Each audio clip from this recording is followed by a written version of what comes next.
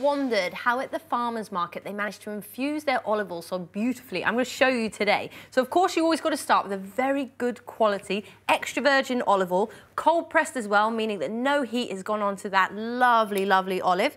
So what I'm going to do is I've just got this lovely strong one here, which means it's got a bit more of a peppery taste. So I'm just going to fill all of these ones up.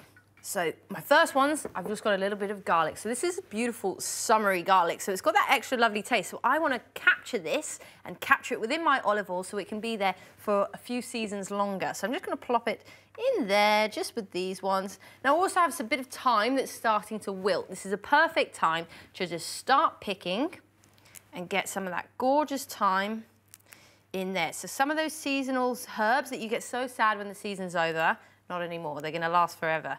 So we'll just do those ones. And again, any herbs you want, you can use for this one.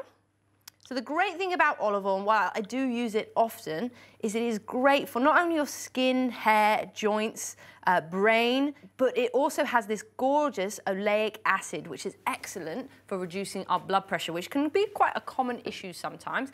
Got a few chili flakes as well, so again, this is where the infusion comes in. And I'm going to show you on a lovely hot pan how simple this is to not season and just stick 1 cube in.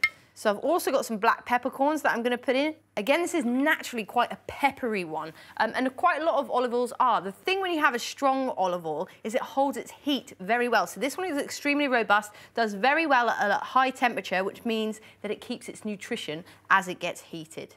So there we go, a little bit of peppercorns just in there. Now, just like magic, I have a few that I made earlier, just here. Make sure they all come out.